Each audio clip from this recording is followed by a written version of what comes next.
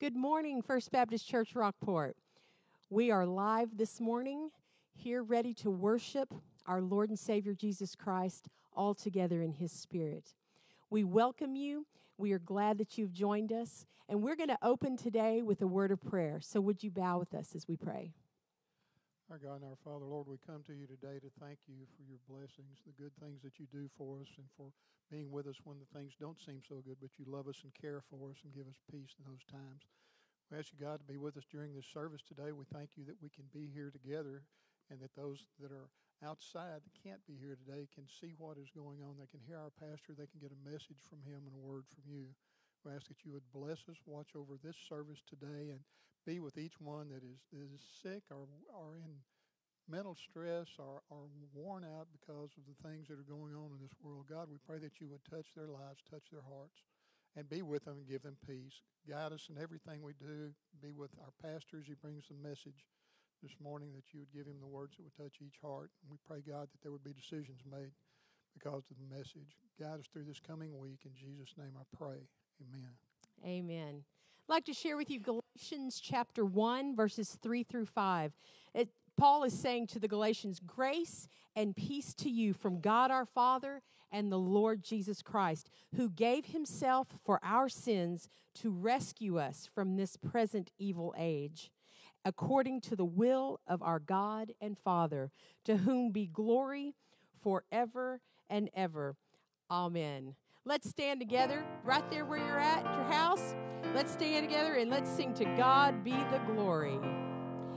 To God be the glory, great things he hath done. So loved he the world that he gave us his Son, who yielded his life an atonement for sin, and opened the life gate that all may go in. Praise the Lord, praise the Lord, let the earth hear his voice. Praise the Lord, let the people rejoice. Oh, come to the Father through Jesus the Son, and give him the glory. Great things he has done. Great things he hath taught us. Great things he hath done. And great our rejoicing through Jesus the Son. But purer and higher and greater will be our wonder, our victory, when Jesus we see. Praise the Lord, let the earth hear his voice. Praise the Lord, let the people rejoice. Oh, come to the Father through Jesus the Son, and give him the glory. Great things he has done. Amen. Great things he has done. Hear these words of Jesus. Let not your hearts be troubled. You believe in God, believe also in me.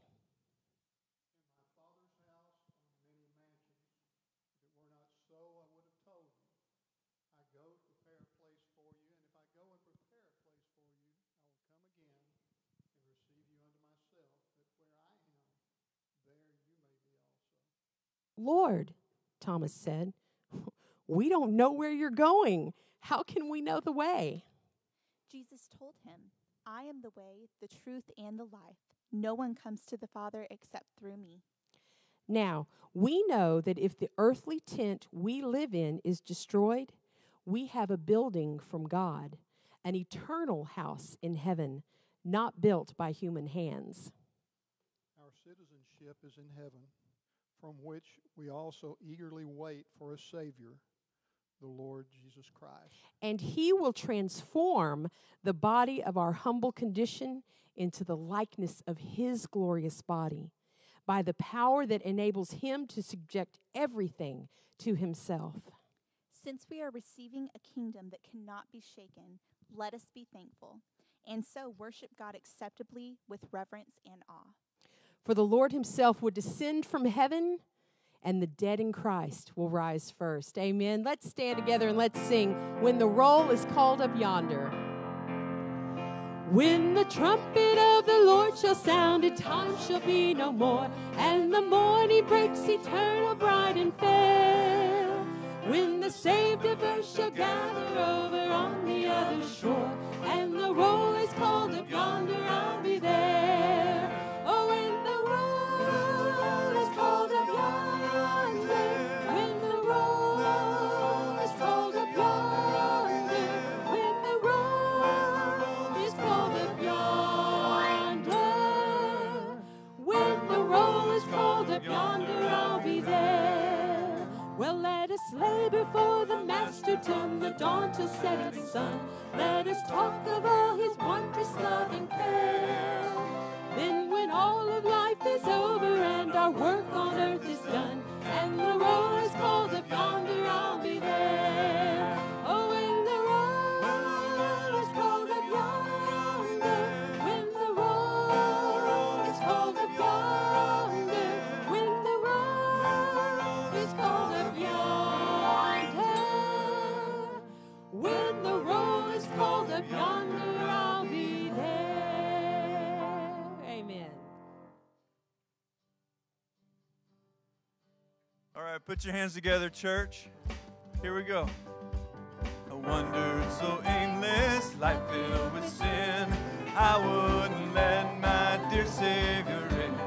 Then Jesus came like a stranger in the night. Oh, praise the Lord, I saw the light. Oh, I saw the light, I saw the light. No more darkness, no more night. Now I'm so happy, no sorrow inside. Praise the Lord, I saw the light.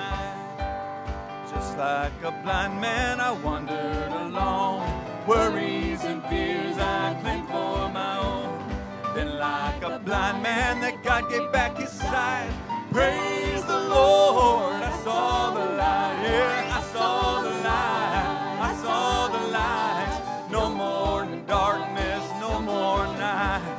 Now I'm so happy, no sorrow inside. Praise the Lord, I saw the light. I was a fool to wander astray. Straight is the gate and narrow the way.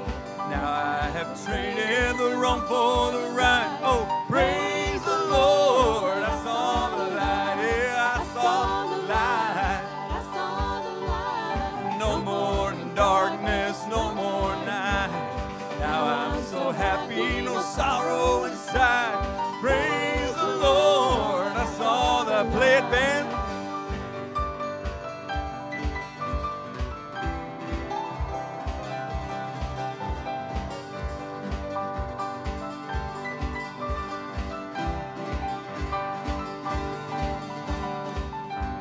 Some glad morning when this life is o'er, I'll fly away to a home on God's celestial shore.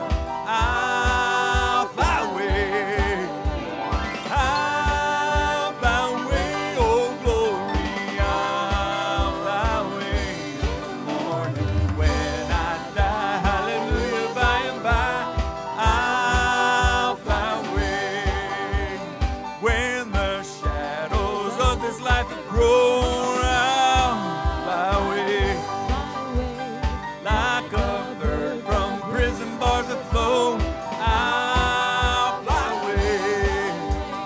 I'll fly away, oh glory. I'll fly away in the morning when I die. Hallelujah, by and by. I'll fly away. Just a few more weary days and then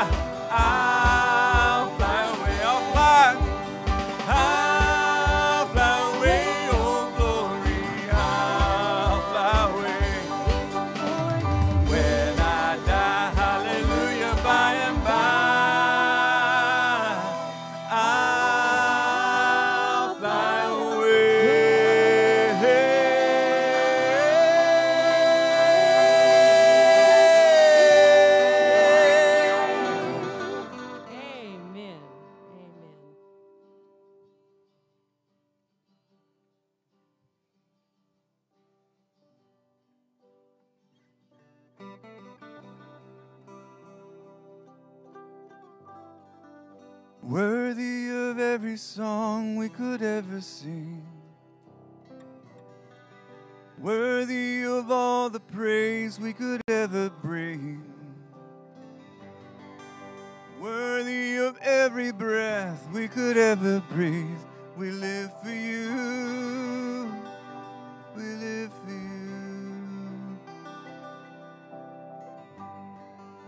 Jesus, the name above every other name.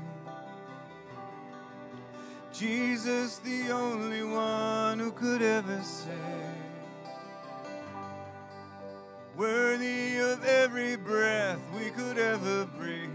We live for you. Oh, we live for you.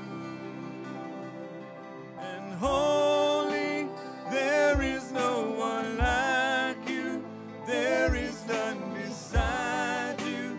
Open up my eyes and wonder and show me who you are and fill me with your heart and lead me in your love to those around me. Worthy of every song we could ever sing, worthy of all the praise we could ever bring, yeah. Worthy of every breath we could ever breathe. We live for you. Oh, Jesus. Jesus, the name above every other name. Jesus, the only one who could ever save. Worthy of every breath we could ever breathe. We live for you. Oh, we live for you, Lord. Holy, there is no one like you. There is none beside you.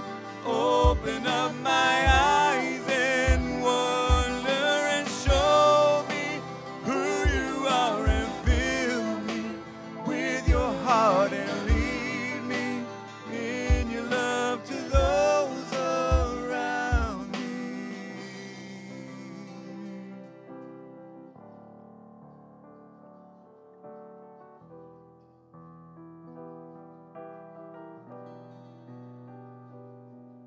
And I will build my life upon your love.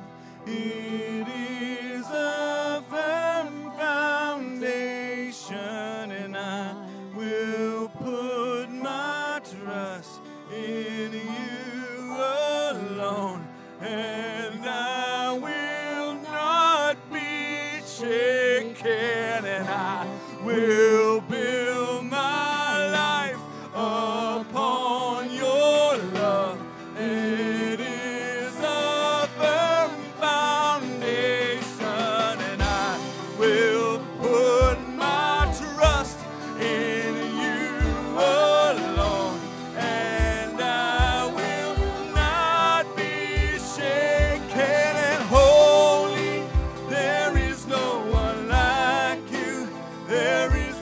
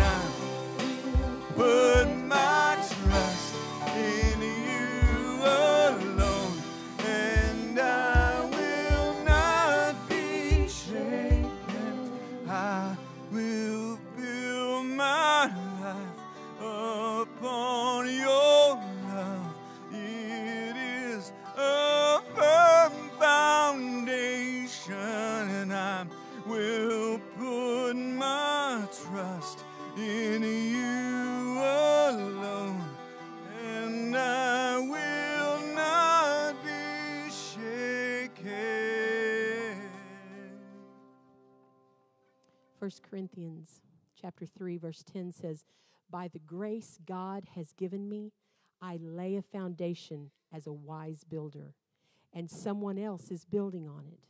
But each one should build with care. For no one can lay any foundation other than the one already laid, which is Jesus Christ." Amen. Lord, I come, I confess, bowing here, I find my rest. And without you, I'd fall apart. You're the one that guides my heart. Lord, I need you. Oh, I need you.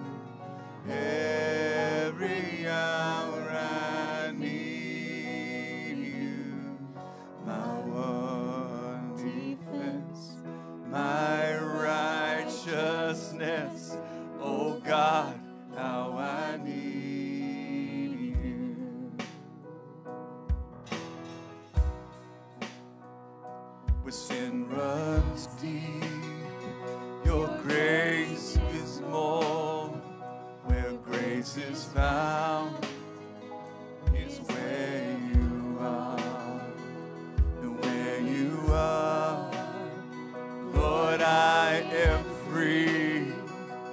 Holiness is Christ in me. Where you are, where you are, Lord, I am free. Holiness is Christ in me.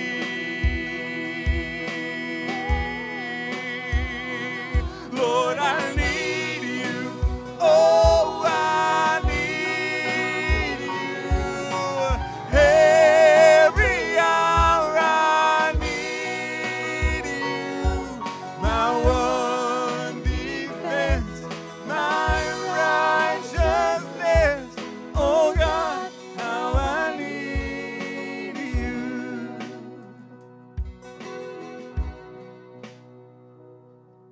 So teach my song to rise to you. When temptation comes my way, when I cannot stand, I'll fall on you. Jesus, you're my hope and stay. So teach my song. So teach my song to rise to you, Lord.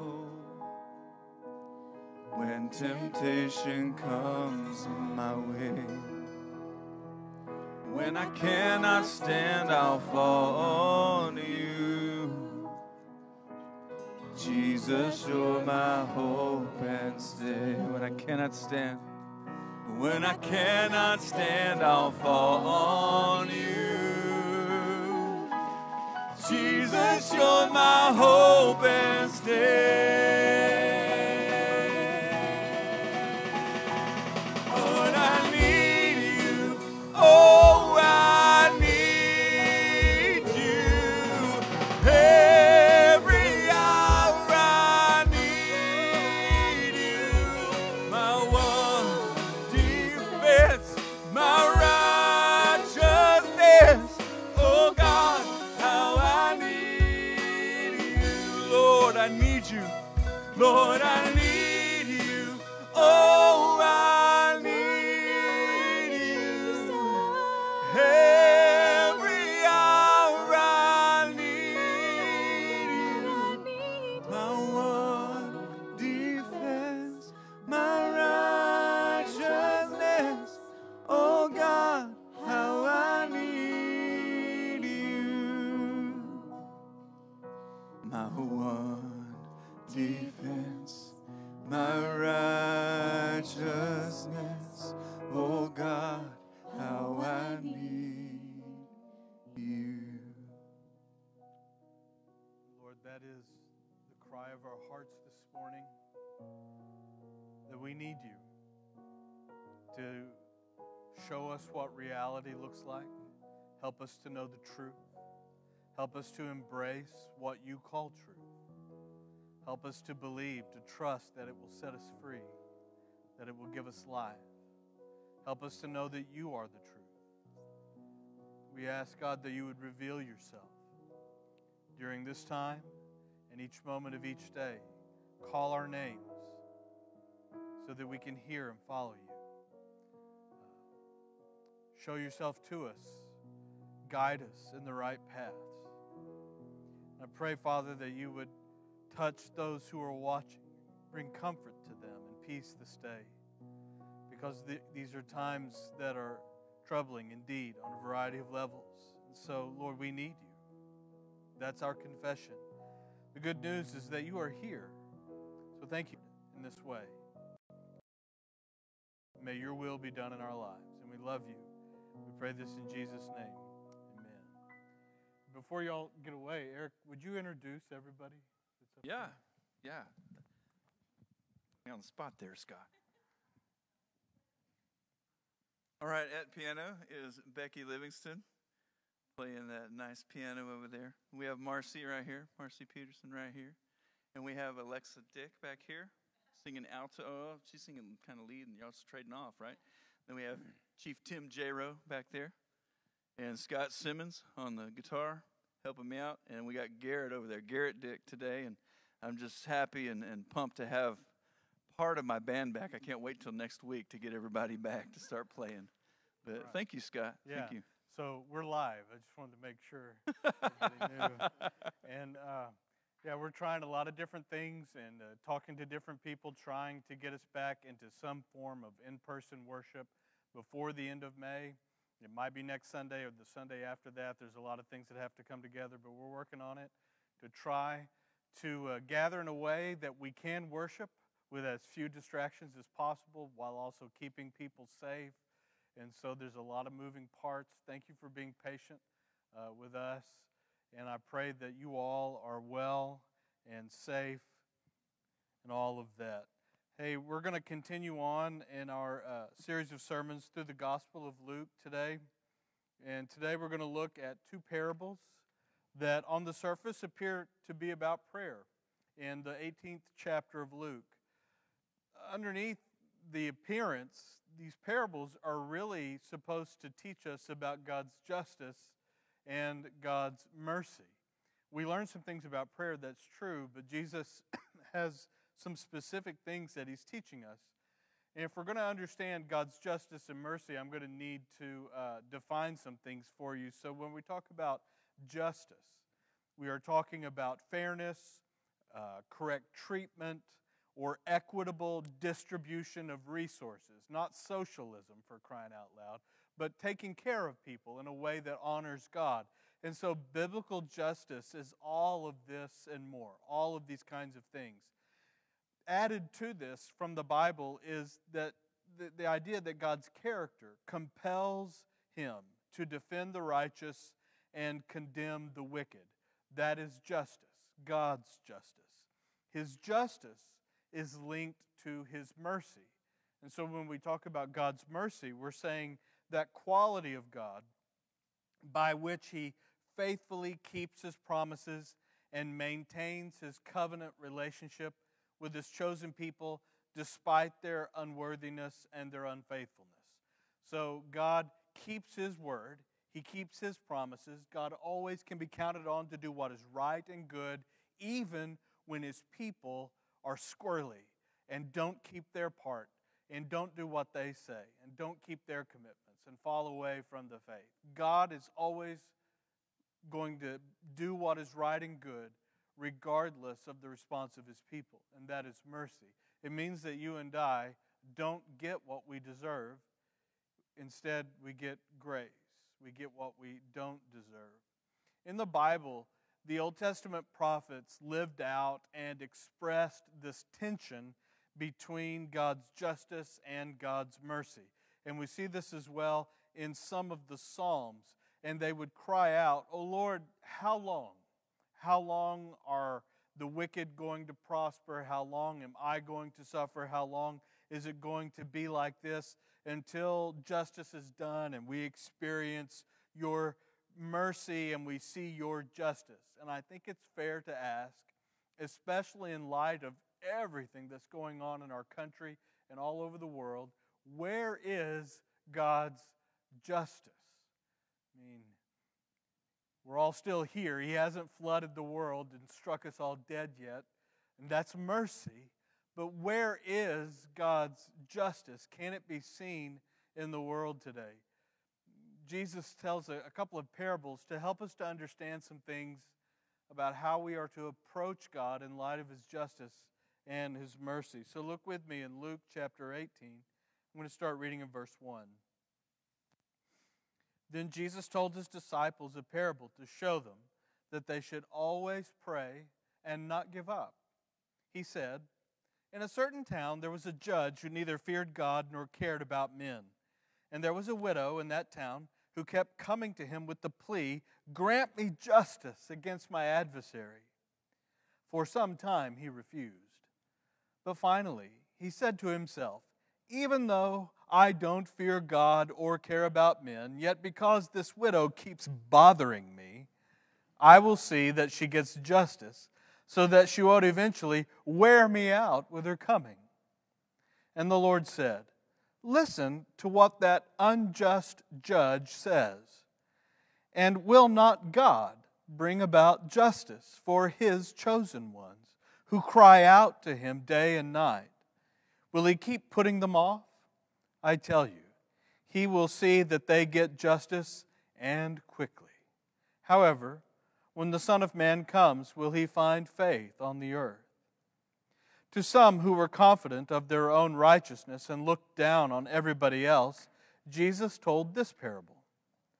2 men went up to the temple to pray, one a Pharisee and the other a tax collector. The Pharisee stood up and prayed about himself. 'God, I thank you that I am not like other men, robbers, evildoers, adulterers, or even like this tax collector. I fast twice a week and give 1/10 of all I get.' But the tax collector stood at a distance. He would not even look up to heaven, but beat his breast and said, 'God, have mercy on me, a sinner.' I tell you that this man, rather than the other, went home justified before God. For everyone who exalts himself will be humbled, and he who humbles himself will be exalted."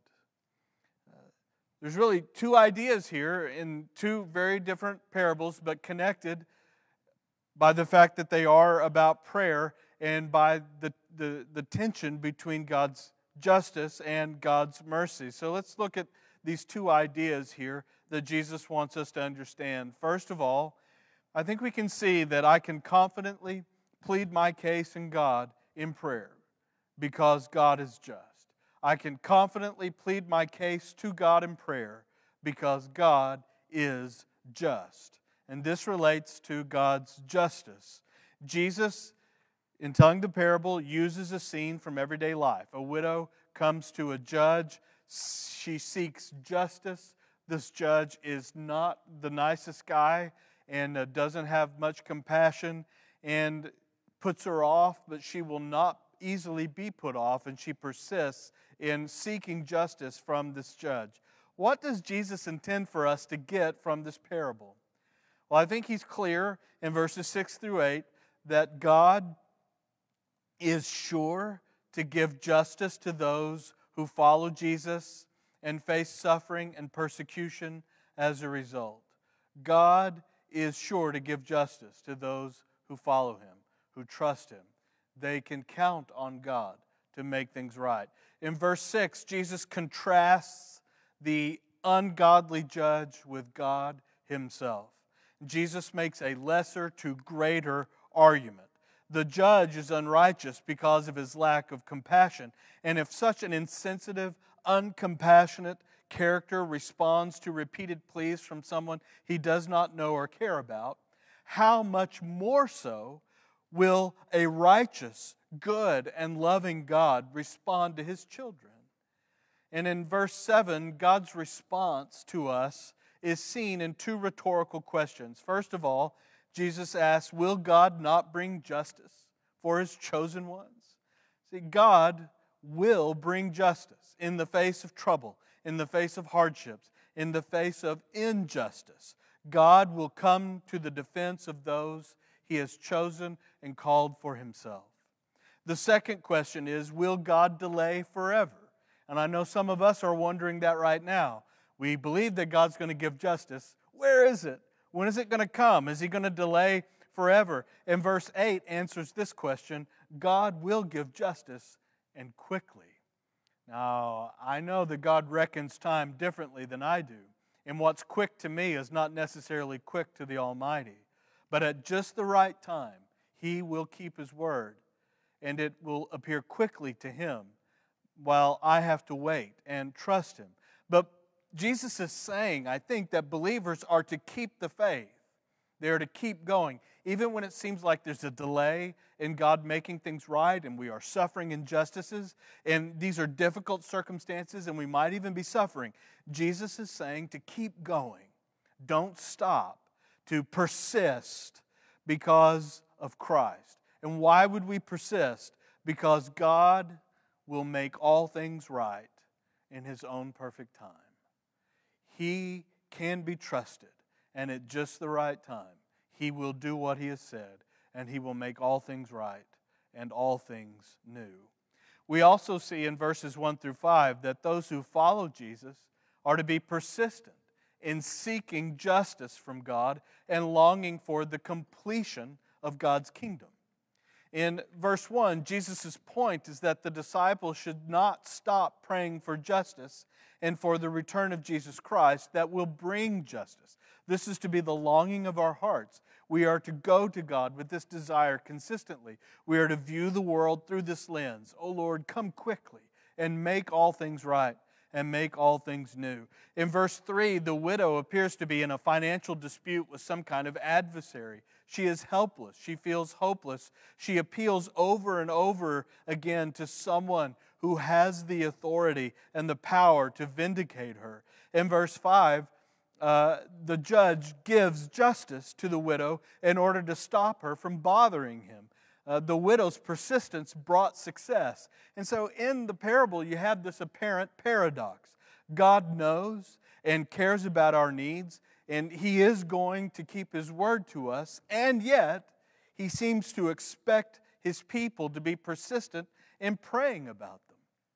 What I think Jesus is telling us is that prayer, like all aspects of discipleship, is a partnership involving our will and action rather than a unilateral work of God that overrides our freedom and responsibility. Yes, God is sovereign and He's going to keep His word, but He invites us to participate with Him because He loves us. And He's not going to force Himself on us, and He's not going to force His way on us when it comes to certain things in our relationship with Him. He wants us to seek Him, and He invites us to pray, to seek Him, to lay our burdens and our anxieties and our concerns and our cries for justice before Him on a regular basis because He said He's going to act on those things when the time is right. So believers are to persist in seeking God's justice in a world that appears void of God's justice. His justice is coming. He's inviting us to keep seeking. Now, you may not remember Hurricane Harvey. It made landfall on August 25th of 2017. You remember? I understand that by August the 30th, the Texas Attorney General had received 500 complaints of price gouging. And this really makes me mad, and I was angry at the time because we were suffering so much and there was so much need, and yet there were some who were willing to make a financial profit, an extraordinary profit, off of all of our neediness. Cases of water were being sold for $99. There were pictures circulating from Best Buy, and Best Buy later issued an apology for price gouging. They sold cases of water in Houston for $42. They had to make a public apology for this faux pas. I understand that hotels were quadrupling their rates. so that maybe $100 rooms were going for $400 because of the hurricane. Gasoline was selling for $20 a gallon in some parts of Houston. Now, state law is supposed to give us justice when things like this happen. Each occurrence can incur a fine of up to $20,000, and if price gouging was perpetrated against a senior citizen, that would be a fine of $250,000 for each occurrence. Now, after all of this took place, there were many lawsuits that the Attorney General brought against many corporations here in Texas, and I tell you, it's fuzzy to see how they were resolved, but I know that at least 48 gas stations across Texas were ordered to pay $166,000 to refund customers because of their crime of price gouging. So at least there was some measure of justice for Texans after this terrible storm that we had to endure. If the state of Texas can get justice for those who are suffering, how much more so will our God get justice for those who trust Him and may have to endure hardship in the meantime? You see what I did there? Like Jesus in the parable, I made a lesser to greater argument. The lesser is the state of Texas, believe it or not. The greater is the Lord. If the state can do this, how much more so will God? And the question I need to ask is, do I persist in taking my case to God because I know that God is just? Am I convinced that I will receive justice from God? And so I need to keep pursuing Him, taking my case to Him, because He is listening and He is good and He has promised to give justice at just the right time. All right, now let's look at the second parable. Here we see that while I'm to have confidence in God, my confidence is in God's mercy, not in my merits. So here Jesus is going to address the question, what attitude does God look for in those who seek Him out? What attitude does God commend? And the answer is humility. And so I don't go to God saying, hey, I deserve justice because, well, I'm righteous. So Jesus is going to address that issue and tell us what attitude we are to bring to God. God's love, as you know, is not earned. It is freely given to those who are conscious of their need of His love and conscious of their unworthiness of God's love. We see several things in the second parable that Jesus gives us. First, we see that some people believe they deserve God's favor and that others do not. In verse 9, the people that Jesus warns by telling this parable are the self-righteous. These are the people that have a misdirected sense of self-confidence. They think that they're okay and that they are safe in God's presence. They are convinced that they, on their own merits, are acceptable to God and that God gives them everything that they deserve. I've worked hard, I've earned God's favor, and that's exactly what I'm going to get from God, His favor. And so these self-righteous people in the parable are symbolized in the character of the Pharisee. So we see that in verse 10, the Pharisee and the tax collector enter into the presence of God at the temple to pray. The Pharisee is so certain in verse 11 of his righteousness that he compares himself favorably to a variety of sinners. Literally, the man says, I thank you, God, that I'm such a great guy, that I'm not like these other sinners. They're bad people, believe me, Lord. And I'm not like them at all, and I thank you that I'm not like them. He is so prideful that it permeates the very way he addresses the Almighty there in the temple. And he is so self-righteous that he judges others and condemns them for their unworthiness to be in the presence of God. And in verse 12, he begins to call attention to his own religious activity, which is commendable. He fasts and he tithes. It's as if he thinks that God should be impressed with his record of service. Oh Lord, I sacrificed so much by doing everything you've asked me to do, and now I deserve your favor. Next, in verse 13, we see that some recognize the truth about themselves and humbly throw themselves upon God's mercy. So, the character of the tax collector is a complete contrast from the Pharisee. Instead of drawing close to the altar, he remains far off. The distance suggests his sense of unworthiness to approach God. He doesn't turn his eyes to heaven. He keeps his eyes down, and he beats his breast as a sign of contrition. He asks only for mercy. He confesses only the truth about himself. Lord, have mercy on me, for I am a sinner. He asks God to show mercy through atoning forgiveness. In verse 14, Jesus makes comment on the parable. We see that God justifies and promises to exalt the humble, while the proud are unjustified and will be humbled by God. It's an alarming comment that Jesus makes. He endorses the tax collector's attitude, saying that the tax collector goes down from the temple in a state of acceptance. He has a right relationship with God because God does give him mercy. However, the proud Pharisee was not justified, and the implication appears to be that he remained condemned in his sin, having a broken relationship with God that was not made right in spite of all his religious behavior and in spite of his presence there in the temple to pray. Jesus reveals that God vindicates the humble sinner who turns to God's mercy and repentance. God honors humility.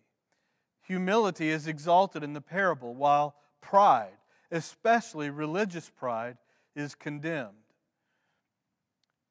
I look around at our culture right now and I see a lot of people who are experts on everything. I would encourage all of us to remember that we are not in control, but God is. And therefore our perspectives would do with a little hint of humility from time to time. I read a story of Texas Governor Pat Neff years ago, who received an invitation to speak at one of the penitentiaries here in Texas.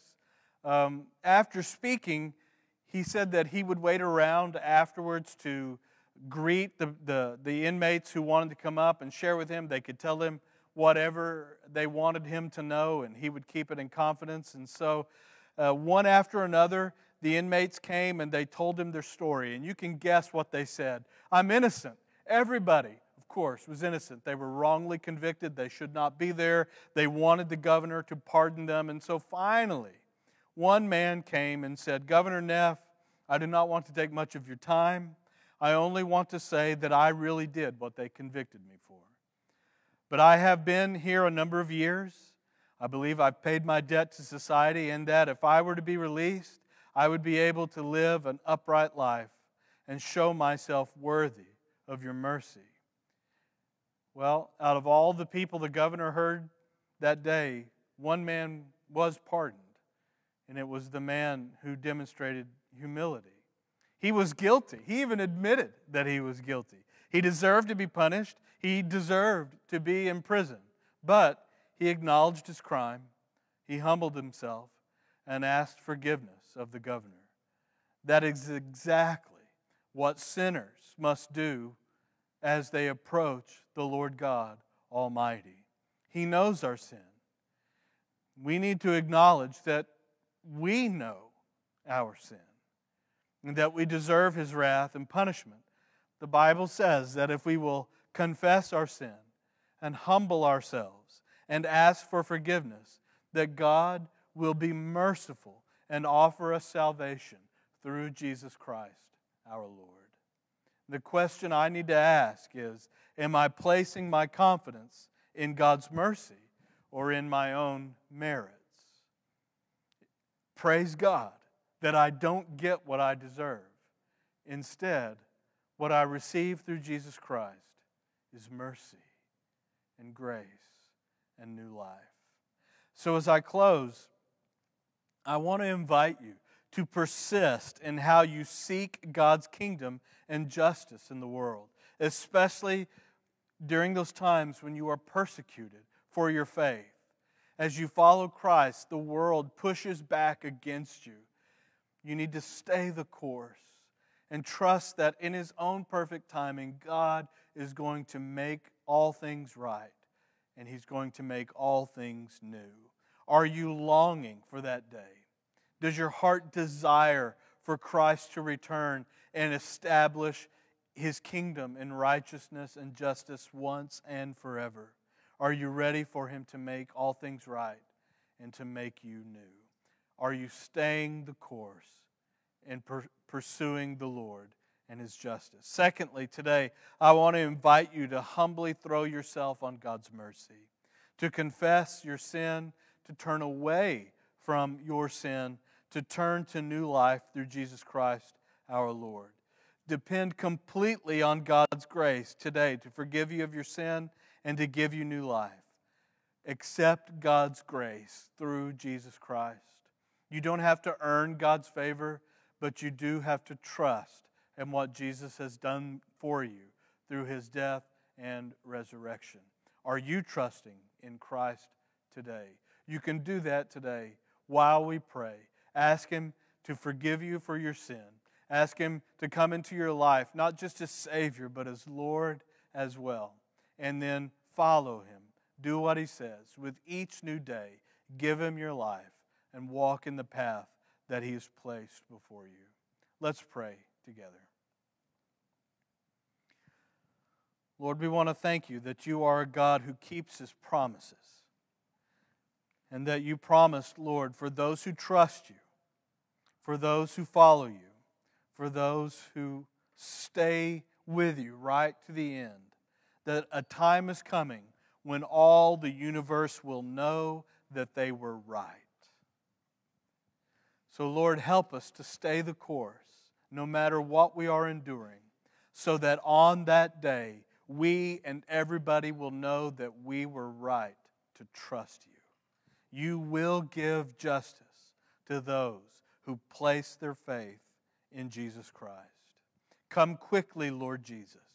Make all things right and make all things new.